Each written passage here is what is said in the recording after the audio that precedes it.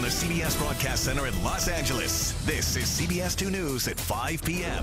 A country without borders is not a country. I don't know why that's so hard for some people to understand. Hey, hey, ho, ho, Jeff Sessions has got to go. Protesters displayed their anger outside the Biltmore Hotel in downtown today as Attorney General Jeff Sessions defends the Trump administration's immigration crackdown. And all of this on the same day the U.S. Supreme Court issues a historic ruling on another piece of the president's immigration policy, upholding his controversial travel ban. It was a whirlwind day for the Trump administration. First, a favorable Supreme Court ruling on a travel ban, and now a multi-state lawsuit over immigration. Here's the latest tonight. Attorney General Jeff Sessions stopped in L.A. today and cited crime by illegal immigrants as a reason for the administration's no-tolerance policy at the border. Police arrested about 24 people who were protesting outside. Meanwhile, the Supreme Court upheld a travel ban on immigrants and visitors from 6 mostly Muslim-majority countries. A no ban, no wall is what they were chanting in Anaheim today as one of many protests. We do have protesters, or actually reporters rather, on both big issues tonight, including CBS 2's Lisa Siegel, who is live at LAX right now, today's travel ban ruling. But we begin with CBS 2's Dave Lopez. He's in downtown L.A. with more on the protests and what the Attorney General had to say about them. Dave. Well, Patty had plenty to say, and behind me is the federal building where all the commotion started today. Through the years, there have been a number of attorney generals of the United States that have come to visit Los Angeles for various reasons and to give speeches. But no one in recent memory, according to many people, have ever had a reception like the one today.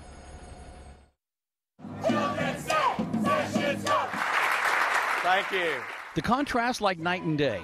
Inside the Biltmore today, Attorney General Jeff Sessions welcomed with open arms by the 110 people who attended the Criminal Justice Legal Foundation luncheon. We're not talking about shutting the United States off from the world. No ICE, no KKK, no fascist USA. Outside the Biltmore, nearly 200 loud, boisterous protesters, all there because they didn't want Sessions to be there. Reunite! The protest started early at the federal building, where there were more than 20 arrests, people who simply would not leave the middle of the street. No matter what we do, they're not happy. They complain.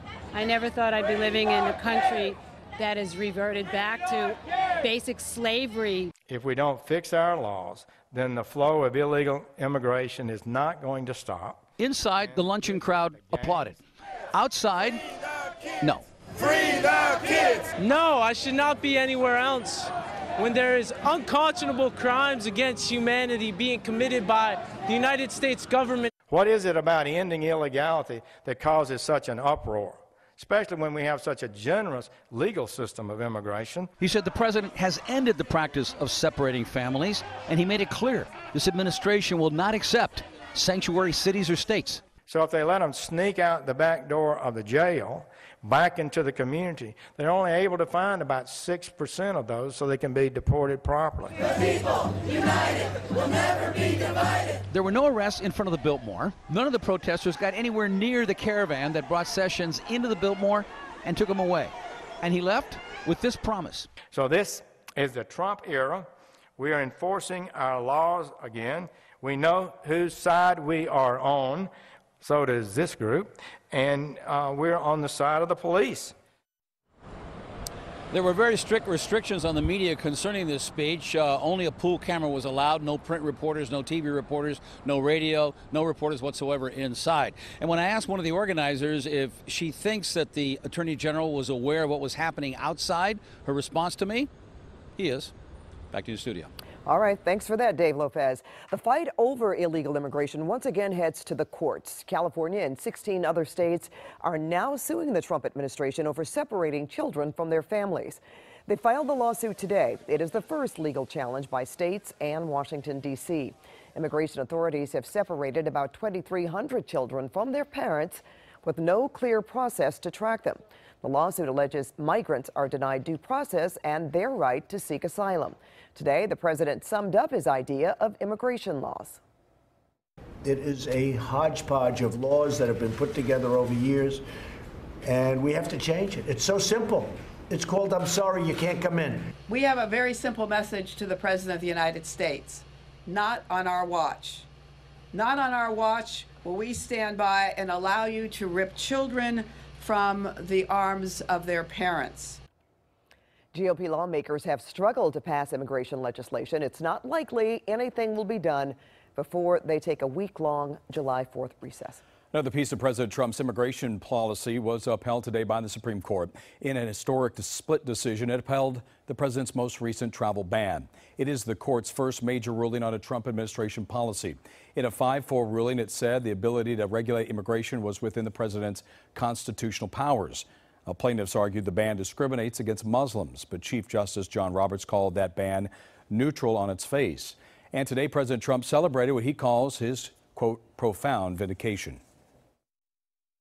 The ruling shows that all of the attacks from the media and the Democrat politicians are wrong, and they turned out to be very wrong. Just because the Supreme Court decides that something is legal doesn't make it right and doesn't make it moral. Slavery was legal. Segregation was legal. Internment of Japanese Americans was legal. President Trump repeatedly claimed the policy a Muslim ban in the past. Justice Sonia Sotomayor said the majority chose to ignore that.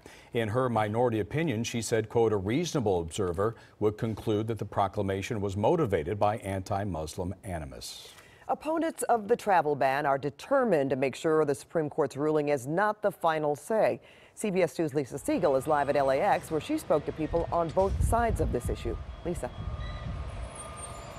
Well, Pat, the travel ban, as you know, is a key part of the president's campaign for the White House. Now, most travelers we spoke to and experts are saying this is not the America they know. Everyone should help each other and not put borders. It's the most un-American thing to ban people from actually coming in. Reaction from travelers at LAX was swift after hearing the nation's highest court ruled President Trump's travel ban is constitutional. The ban bars nationals of 7 countries from entering the U.S. In 5 of those countries, a majority of residents are Muslim. Today is a devastating day in the history of this country. That's Mohammed Tahar with the ACLU, who joined the Council on American Islamic Relations to voice their outrage at the ruling. It is a stark reminder that the ink from the pen of the racists and the segregationists and the interners has not yet dried. The president says the policy is needed to protect the country from terrorist attacks. Carl Schusterman, former INS prosecutor and now immigration attorney, says that makes no sense to him. Most of the people who are terrorists on 9/11 are from countries that are not even under the travel ban. He says many of his clients are physicians from countries on the list who work in underserved communities. Now I'm getting calls from physicians that says, well, they won't let me into the United States. So who's going to suffer? It's going to be all those people who are U.S. citizens who can't get proper health care. This was a scene when Trump first rolled out a ban a week after taking office in January. It triggered chaos and protests at LAX as travelers were stopped from boarding international flights and detained for hours. That ban and another was blocked by the courts, but this one has been upheld. I think it's a bad idea to ban people. Still, others support the ban, like Barack Kordovich from Panama. He says he wants to feel safe when he's traveling to the U.S. I don't think that Trump will make the bad decision for his country. Now, most of the travelers we spoke with say there simply has to be a better way, and they do say they are seriously worried how far this ban will eventually go. Back to you. Lisa Siegel reporting tonight from LAX.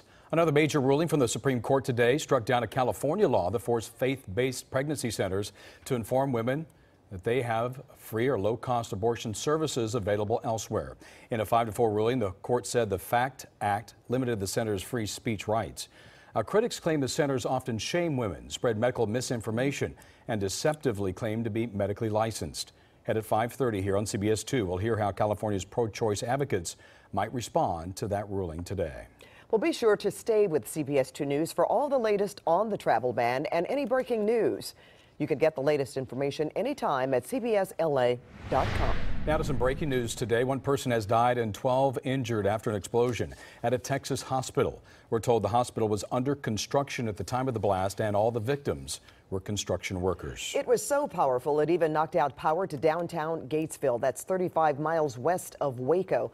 Hospital administrators were caught by surprise. was a tremendous blast. It felt like a bomb had exploded. I would tell you that was the first thought that went through my mind. Authorities believe they have located all of the victims. However, they are still searching through the rubble. Investigators have not ruled out a gas explosion. They have evacuated patients to other hospitals. And now for the second time in a week, the LAPD has released body cam video of an officer-involved shooting. It's part of a new policy to make police work more transparent and to build trust with the community. CBS2 Sandra Mitchell is live in the newsroom now with the video and more on the story. Sandra. Well, Pat, Jeff, really unusual for a police department to just voluntarily release this video, but that's exactly what the LAPD is doing as they try to show the public what their officers are up against on the streets. It's real and it's raw. An LAPD officer running after a suspect that he thinks has a gun. May 12th, South Los Angeles. After ordering the suspect to comply, the officer fires several shots at the suspect, Kevin Palencia. Palencia runs away and falls to the ground, but he's not wounded and he doesn't have a gun. Officer needs help. Normandy and 5-5. The LAPD released the video today as a way to update the public. These investigations can take up to 11 months to complete. However, in order to provide you with context for this use of force, we want to provide you with a better picture of what we do know at this point. The LAPD says 2 Metropolitan Division officers were trailing Palencia when they saw a gun in his hand, but they didn't see him drop it. Because the officer's view was obscured at times, he believed that the suspect was still armed at the time he fired his weapon. Security video from a nearby home appears to show Palencia throw his gun on the ground. And the LAPD says another suspect picked up the gun and ran away. Police did arrest that man after searching his home, but they never found the gun. Palencia also was arrested for being a felon in possession of a firearm. So again, nobody was injured. The investigation is continuing. The LAPD is hoping this video is just going to show the pressure that is involved with police work and how officers are forced to make life or death decisions under very extreme situations. Pat, Jeff, back to you. Sandra, thank you. Remembering a fallen hero, the body of a fire captain shot and killed in an ambush responding to a call taken back to Orange County today. The latest on the investigation into his death. Plus, a woman goes racing up an airplane aisle, swearing up a storm before she's carted off in handcuffs. What had her so upset? And if the Lakers fail to pick up talent soon, Magic Johnson says he's out. Hey, everybody, I'm Garth Kemp. Coming up, what a day today. We're heading towards the 4th. Your forecast is on the way.